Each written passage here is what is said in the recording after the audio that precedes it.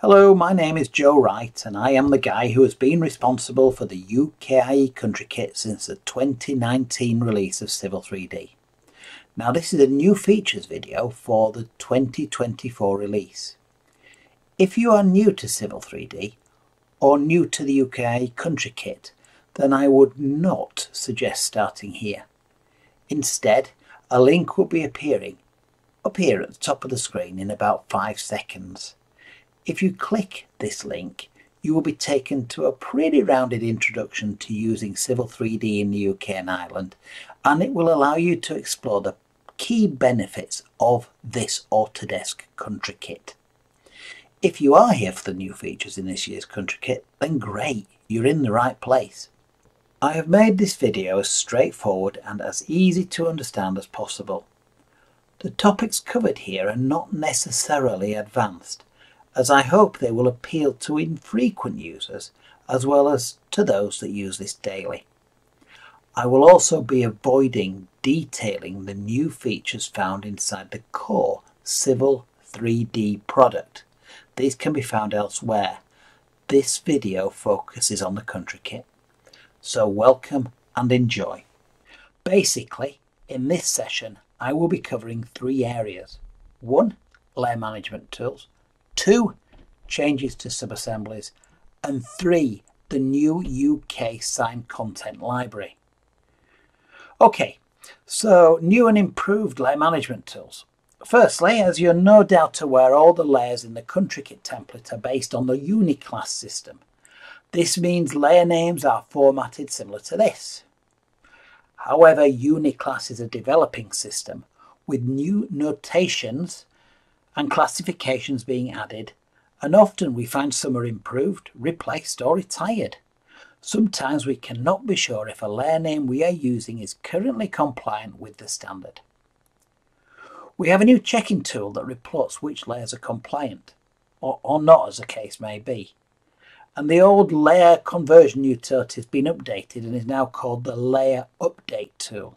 This ensures your current drawing is up to date with the latest UKIE template and will bring any retired Uniclass layers up to date. Also, I'm going to address the elephant in the room when it comes to GG184 support. Next, and this is new for Civil 3D, we'll be looking at uncompiled versions subassemblies. Whilst we're not going to dwell on the mechanics of this, because this is actually a core feature and it's not specific to UKIE alone, but we will be seeing how this affects general day-to-day usage and the tool palette. Finally, we shall take a look at the new UK road sign tool.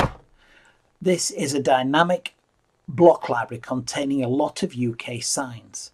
I know many of you may have used or have colleagues who use third-party applications to manage road signs and road markings. Now these premium products have matured over the years, and it is important to note that the library in this country kit is not designed to appeal to someone who has such a third-party bolt-on. Rather, this is aimed at the occasional user who may need access to signing tools, but does not have access to a premium signage license. As such, and as this is an instructional video, I shall be going into some detail with this so that users with no signage exposure can get the best of this new content library. Let's take a look first at those layer management tools. Oh, and don't forget to launch Civil 3D using the Civil 3D 2024 UKIE icon, as using this icon will ensure you have the correct profile and tools. You can be pretty sure you have almost everything in order if you can see the tool space box at the side containing the UKIE specific reports on the Toolbox tab. And most importantly, when you launch the tool palettes, it clearly references 2024. Ta-da! I'm going to switch off the tool palettes for now, as I am running in a low resolution mode just for this video, so that you see bigger text and everything else is easier to visualize. As I mentioned, The country kit is based around the NBS's Uniclass 2015 layering system. The layers in the default 2024 drawing template all match this standard, well, with the exception of layer 0 and depth points. But I'm going to open an older drawing made using the UKIE 2023 template from last year, so we can see how useful these new layering tools can be. Right, okay, let's examine the layers. I was made aware that one of those that I included in the 2023 template was not Uniclass compliant. That one, ZZ7050, for the view frame text. Let's visit the MBS website and see why it is not correct. So, ZZ7050. Oh, look, that notation doesn't exist. Bah. All the others in this layer filter are ZZ7060. And look, ZZ7060 is a valid notation. Ha! Bottom line, I'd made a typo. Hey, it happens more often than we'd all like to admit. Obviously, I fixed this for the new 2024 template. Here we go. Look, inside new drawings. That's now fine. So, back to the Uniclass checking tool I mentioned, because this is designed to help. And the best part about it is that it's simple and it will query the NBS servers live so that you are guaranteed to get an up-to-date analysis. To get to this application, click the Toolbox tab and expand the UK and Ireland reports, and then expand additional tools. Here it is, look, next to the Layer Update tool. Simply right-click and press Execute. Here we go. Let's generate a basic report on this new drawing. Now, the output can be in a few different formats, but the web page one works the best. I'll tick the box here to ensure I get up-to-date tables live from the MBS, and then click Generate to get the report. It's that simple. Yay! Fantastic! With the exception of the reserved AutoCAD layers 0 and depth points, all the default layers in this new drawing are Uniclass compliant. The report even tells me the tables it checked and the date of capture. Right, let's try this on the 2023 drawing. See if it picks up my typo. I don't need to download the tables again, so I can save a few seconds by not ticking this box. Drum roll. Blimey heck! Whoa! Whew. Well, it found my typo for sure, but what about all the other failures? Let's do that again. But this time we'll create a detailed report. This will give us more information on the reason for non-compliance. It appears most of the pipe network layers are failing the check, and it seems to be struggling with a specific notation point in the specification tree. Let's copy one out of the report and check it on the MBS website. Oh, not found. Well, that's strange. I double-checked all these last year. But look here. Expand your results by including codes that are not in use. Oh, not in use. Click the title. Oh, it was redrawn and replaced by another. And this is the replacement. SS503508. It's quite a subtle change, but nevertheless, these are now easy to identify as a failure without even visiting this website. Well, of course, I am on top of this because the new 2024 template is currently fully compliant, and the good old Layer Update tool will no doubt bring older drawings up to speed. Let's do it. The two new things in the Layer Update tool are this Generate Report box, which I shall tick, and this tick box here will automatically purge unused, uncompliant layers. let's hit the process button and let it do all the work. And that's it, finished.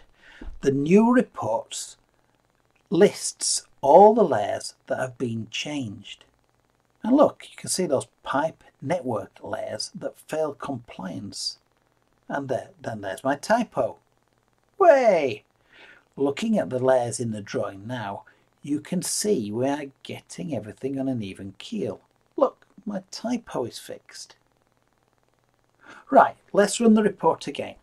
This time I'm going to choose full layer listings, which will show failed layers in red and compliant layers in green.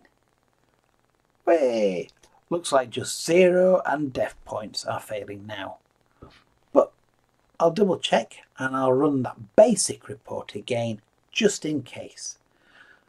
So it shows just the failed layers. And look, all fine and dandy. Brilliant! Right, let's go back to the tool palettes once again. They are very important. There are some things on there that are new, and there are some things on there that may have sneaked in on previous releases. So here we go. There are now 7 UKIE tabs, one more than last year. I'll come to the new one shortly, but for now it's worth noting that the user guide is now updated every year. So opening it, you should find documentation to cover a specific part of the country kit, like the new Uniclass layer report we've just used. And as you can see, it also gives a few examples of some of the reports that you can generate using that tool. Now, on the top level tool palette, and introduced a few years back, you may have noticed a second non-default drawing template here. And this was specifically introduced to address the needs of the GG184 DMRB specification. As you see, when we start a new drawing based on this template, the layer structure is similar to Uniclass. However, it is quite different. And to see how this specification differs from Uniclass, it's probably a good idea for us to reference the actual specification document. And this shows a snippet of it. Essentially, it stipulates no underscores and a maximum of 6 characters for the notation. The problem here, of course, is that different stakeholders have different expectations, and this template was included to help mitigate this situation. For 2024, I have included, although unsupported and undocumented, a small Civil 3D app to transpose Uniclass layers to the GG184 format. Let's look at that 2023 drawing again, which, as we saw earlier, is now fully Uniclass compliant. Look, underscores. To run the app, you need to first run the Uniclass checker, and we did that earlier. And then you will have a new command that you can run from the command line. Look, it's namely UKIE Uniclass 2, that's the number 2, GG184. Like all my stuff, I try to keep it simple. Just agree to the warning and you're done. The command line will give you more detail, but essentially the layers will be altered so that GG184 stakeholders are happy. Beware though, this is irreversible and hence is currently unsupported. I've included this because it's very useful. And look, those Uniclass layers have all been stripped to the expectations of GG184. The toolpaths, of course, are essential for designing assemblies, or cross-sections if you prefer. And this brings us to the section on subassembly changes. Basically, the way subassemblies can work in Civil 3D has been improved, mostly to help portability, version control, but also to take into account future operating system changes. Back to the tool palettes, and as I mentioned, they are the home of many UK and Irish specific sub-assemblies and assemblies. Whilst the main UKIE design palette looks very similar to last year's, it does contain a whole bank of replaced sub-assemblies. These have been rejigged to work with the new way.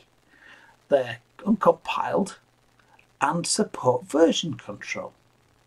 Here you can see the version number when I roll over the subassembly. And because they are no longer compiled, this means they can easily be exported, reused, packaged, updated, and most importantly, different versions of the same subassembly can be controlled and managed.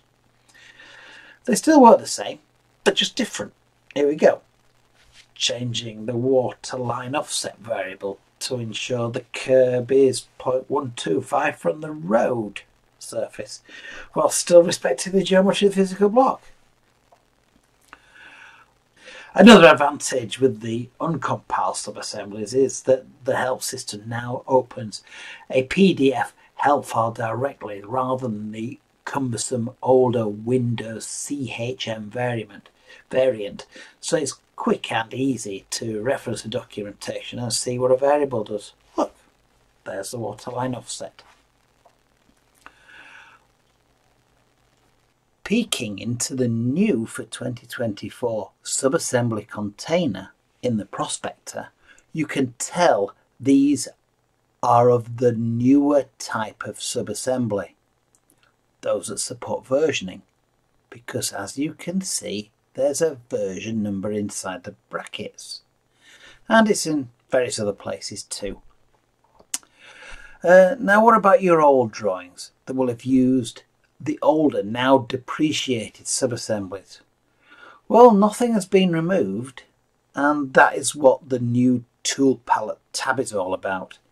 It contains the older, compiled subassemblies.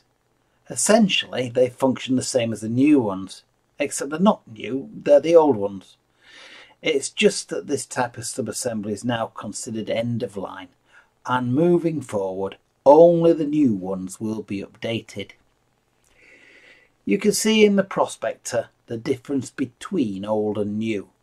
Also, by keeping the older subassemblies, that means you won't have any issues when you open an older drawing. So this new tab is paradoxically where you'll find all the old stuff. Time to move on.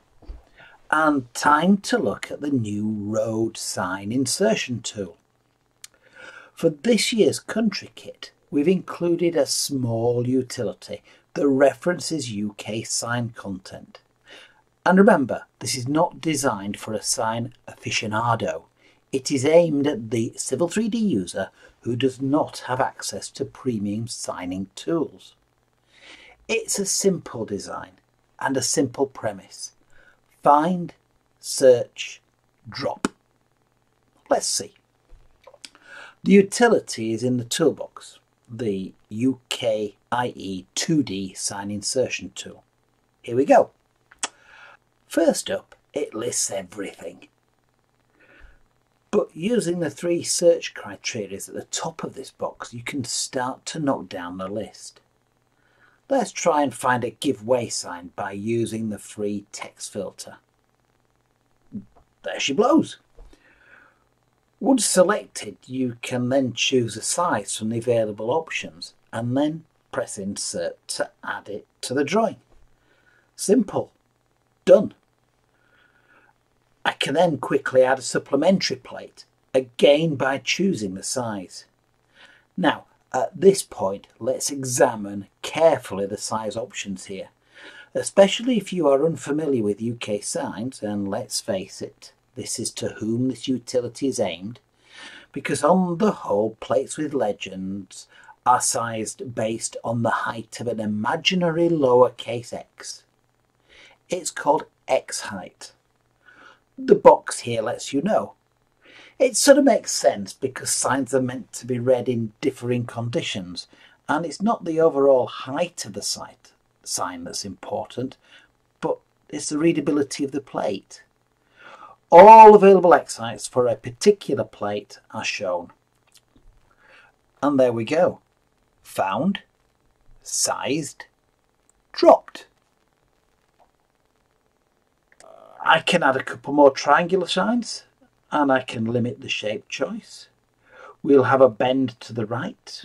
Notice the size options are now in millimeters because there's not a specific legend here. And we'll also include a warning sign about queuing traffic. Then if I take off the triangular filter, I will be able to see available supplementary plates. As before, sized as an X height. Remember, it's a simple process. Drop and then change. Let me explain. Rather than having a complicated dialog box, just find the sign, select the size and insert it. It's easy. If you wish to change anything other than the sign or the size, then do it after the event. For example, maybe the hill head is 15%. Well, it's just an AutoCAD attribute that can be easily changed using simple AutoCAD tools. Maybe you want to change the distance on the plate. Well, that too is an attribute.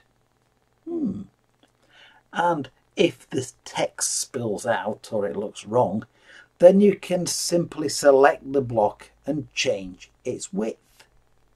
It's dynamic, but it's easy. After all, in this case, the size is based on X height.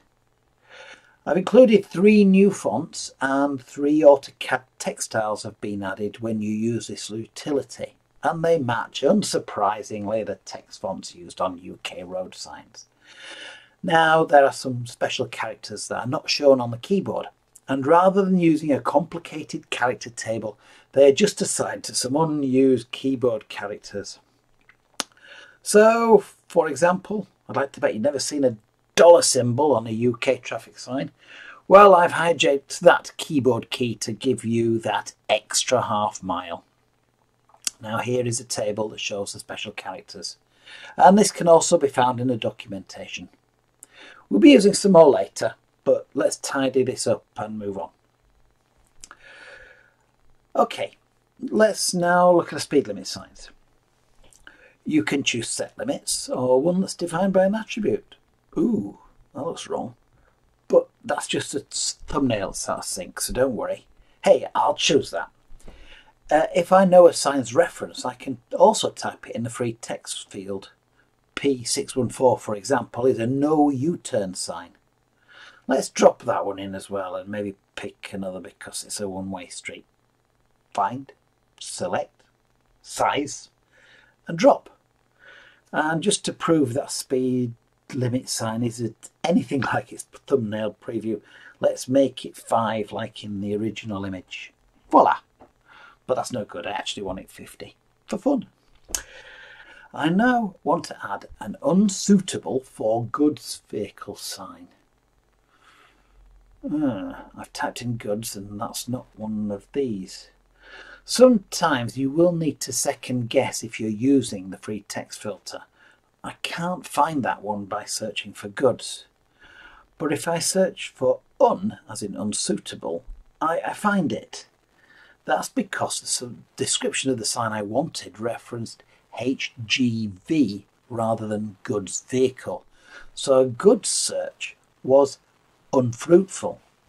Also, if you know the schedule the sign belongs to, that might narrow things down further for you.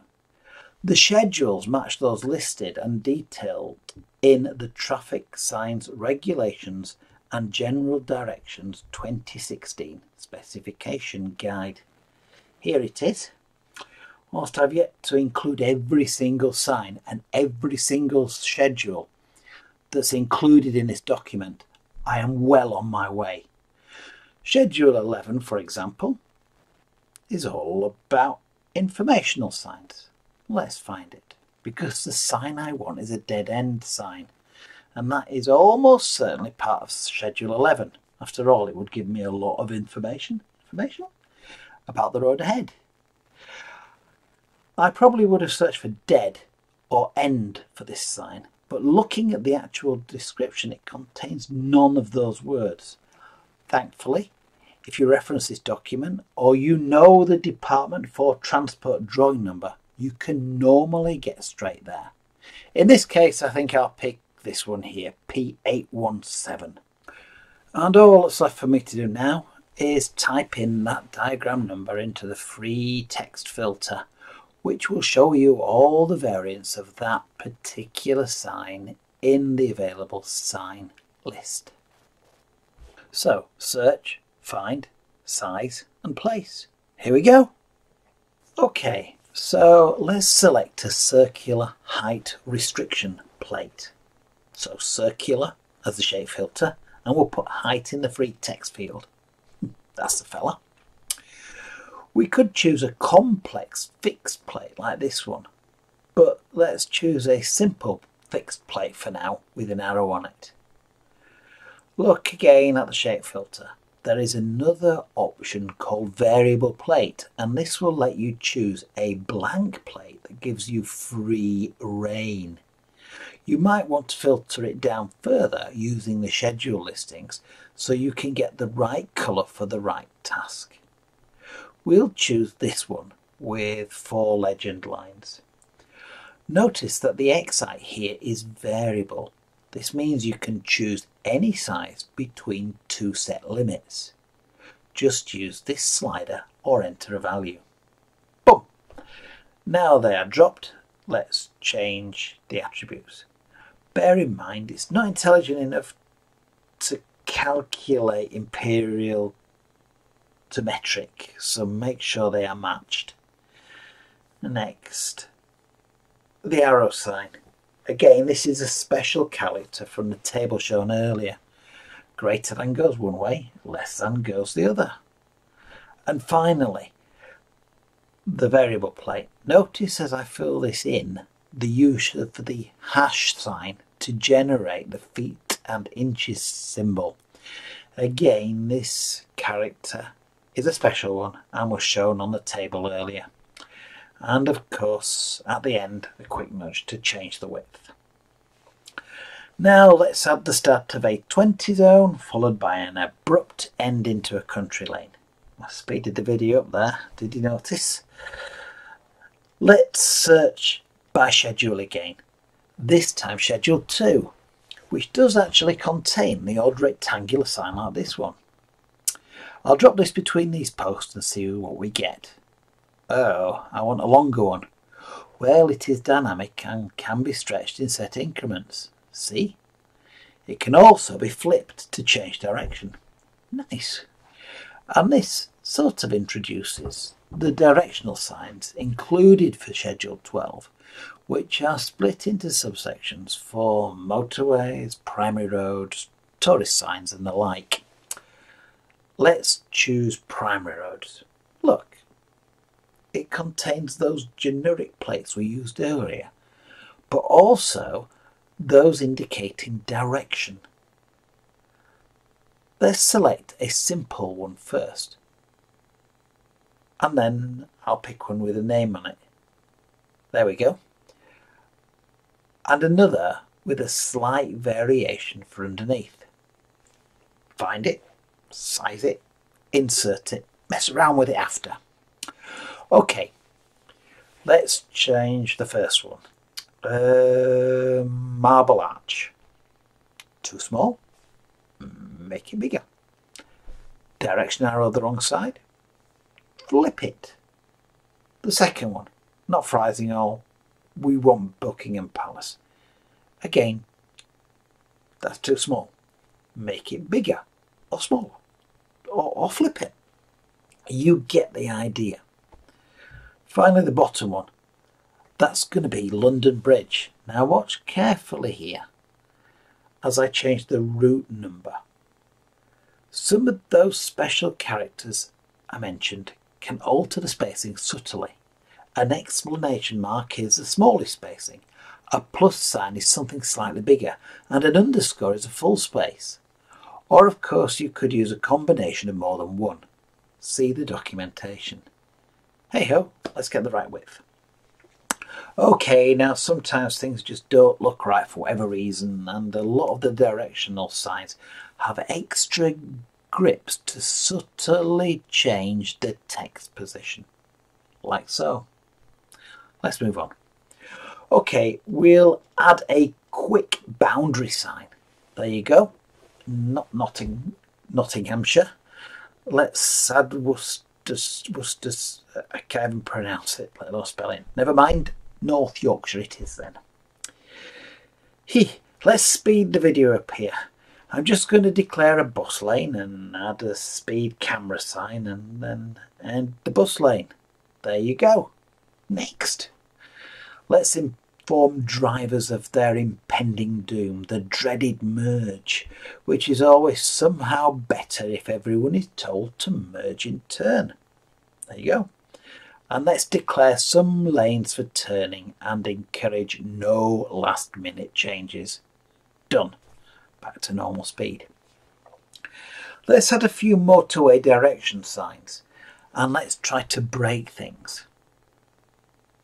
We'll have one of these 3 legend lines and a big chevron type arrow indicating direction. I'll insert it between these poles and just accept the defaults. Now, these are just simple dynamic blocks. They can be replicated or manipulated using basic AutoCAD commands.